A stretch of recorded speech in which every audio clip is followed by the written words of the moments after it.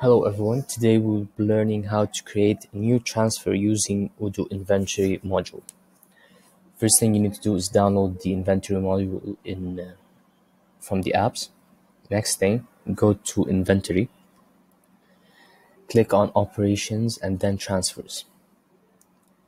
In this page you will see all the current and old transfers done by you or the company. Next thing you need to do is click on create, and now you can add specific information to the transfer. You can also change the date, change the source location. You can add products. You can change the number of products. You can add additional information, for example, the carrier. You can add tracking references, as well as shipping policies, and you can also change the person responsible for the transfer. Next thing you need to do is click on save.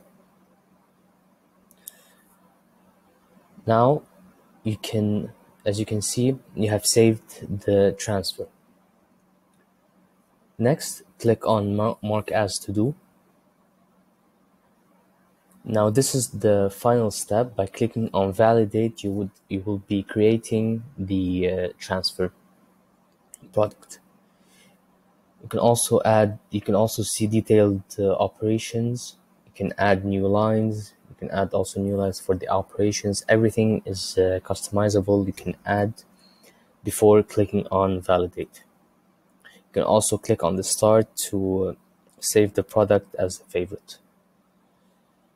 Now click on validate, and you have applied, and click on apply, confirm, and now you have created the transfer operation. Go back to transfers.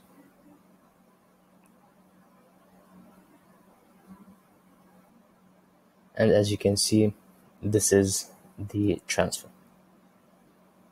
In order to see it perfectly, all you need to do is click on the reference name to align them, and you can see the transfer at the end of the page.